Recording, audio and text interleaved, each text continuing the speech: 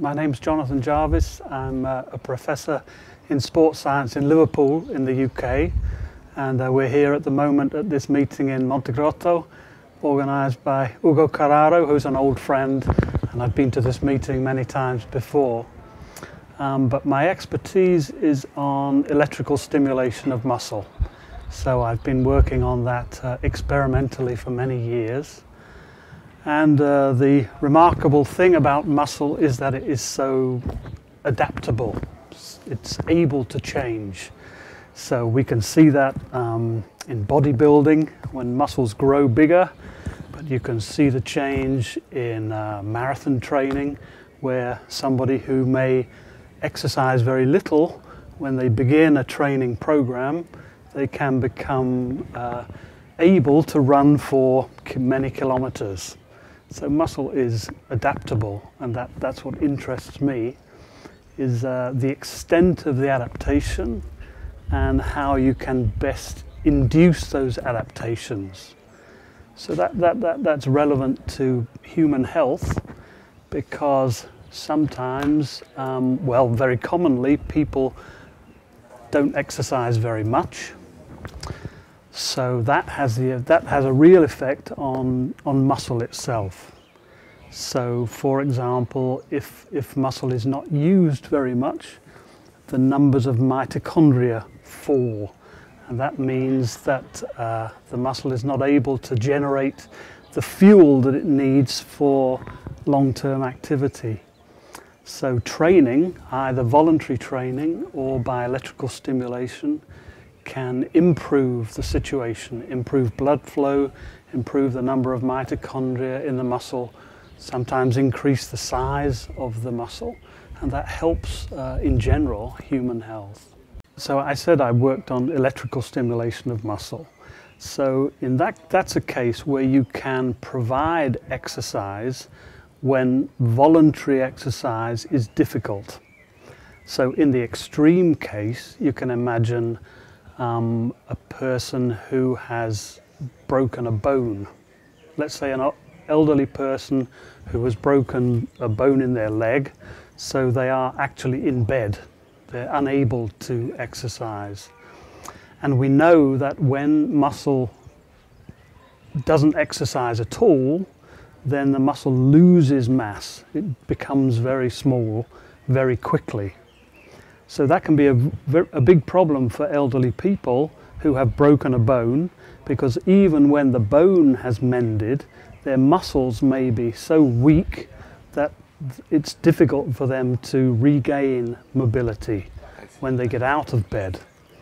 So one example of a potential use for electrical stimulation is to exercise their muscles while they are in bed, while the bone is mending.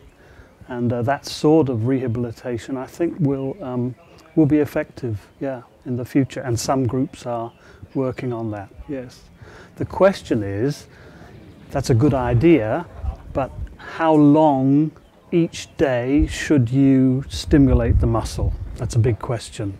Or maybe you should stimulate it once every 3 days.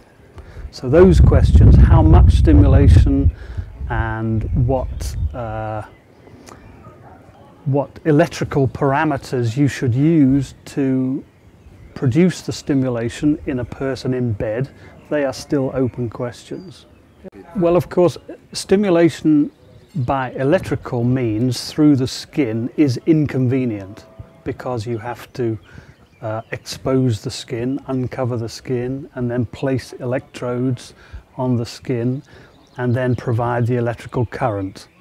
And that's possible, but it's inconvenient and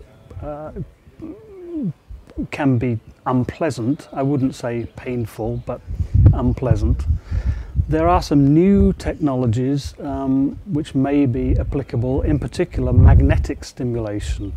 So it's possible to stimulate muscles via their nerves by magnetic stimulation. And there are a few companies in the world working on magnetic stimulators which would stimulate muscles through clothing, so you don't need to expose the skin. And also it's it's more comfortable than electrical stimulation.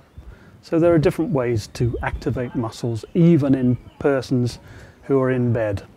The evidence shows that the response to exercise, whether it's voluntary exercise or exercise by artificial stimulation, the response is really preserved in older people.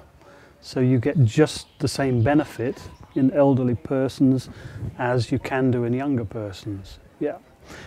Older persons may have more difficulty with voluntary exercise because they're more likely to have problems with their joints, yeah, painful knees or painful shoulders, and therefore electrical stimulation or what I call assisted exercise may be more appropriate in elderly persons. And some of the colleagues here at this meeting are doing that sort of stimulation. So Dr. Kern, Dr. Kren, Winfried Meyer, they have a system where, yes, elderly people can put their own electrode system on their thighs, the quadriceps muscles in the legs, and arrange, set the parameters of the stimulation, and as you say, stimulate their muscles while they're watching television or when they're resting at home, if you like. So it's convenient. Yeah.